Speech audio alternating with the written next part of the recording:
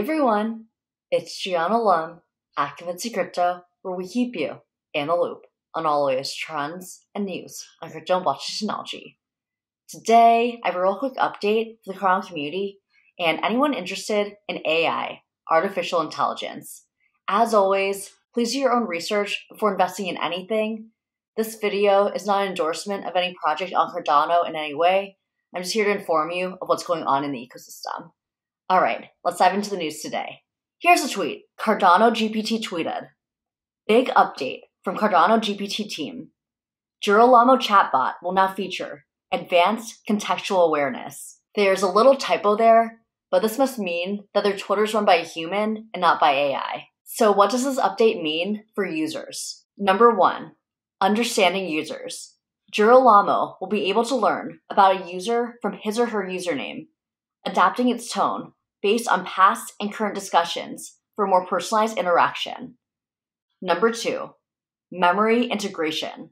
Girolamo will be able to remember previous chats and discussions, ensuring continuity and relevance in ongoing conversations. Number 3, seamless topic continuation.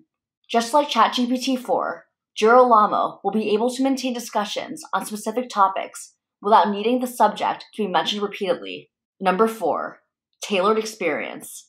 Each integration is customized to individual chatbots with Girolamo, making every conversation unique and personal.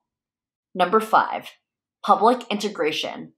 Integration on this new feature for beta users will be live by the end of the week. We are continuously researching more features to enhance Girolamo over time. And number 6, live test demonstration. They attached a video where they seamlessly had discussion about Elon Musk without mentioning his name.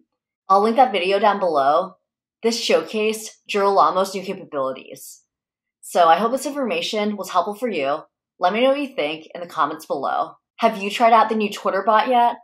Have you asked it any questions about Cardano? And if you're a beta user, how's your experience been so far? Let me know what you think in the comments below. And as always, if you see any crypto scams in the comments or in the ads, please report them. There's so many fake airdrops, fake giveaways, and people pretending to be financial advisors, and we've got to make sure everybody in the crypto community remains safe. That's it for us today. Feel free to like, subscribe, comment your thoughts. Feel free to share this with your friends who enjoy this content, and I'll see you next time, everyone.